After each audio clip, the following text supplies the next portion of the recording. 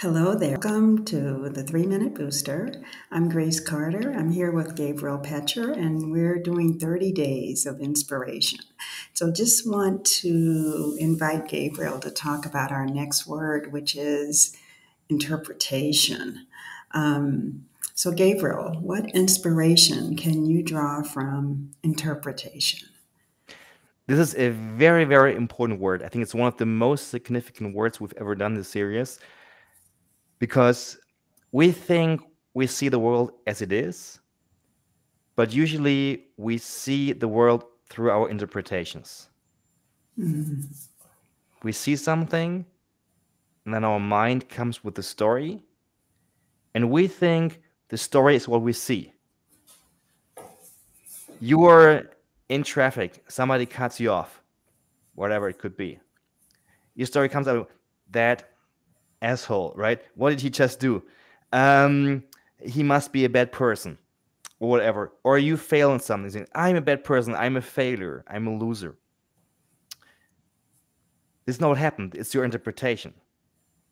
Maybe if you learned that person had to go to the hospital to meet somebody there in a very difficult situation, you might think about that person differently.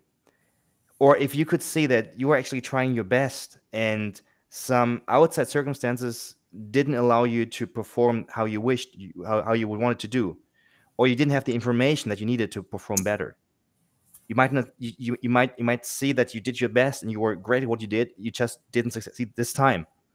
Or if you knew that if you just kept trying, you might have done the thing you wanted to do in the next trial. Then the next come after that. So it's our interpretations that shape how we see ourselves.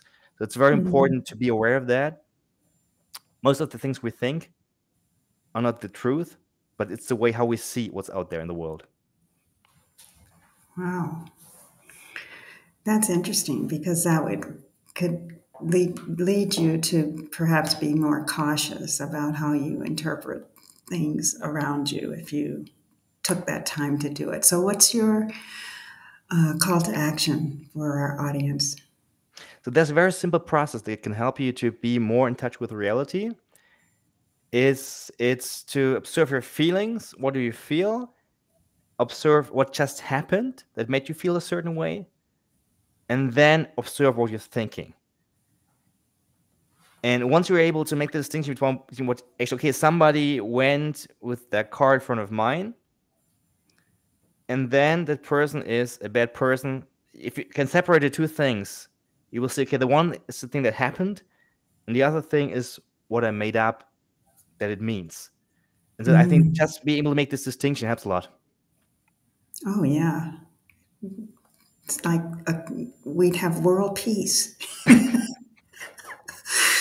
Thank you so much, Gabriel. And to our audience, thank you for listening. And like, share, comment, and we'll be back with more tomorrow. Bye. Bye.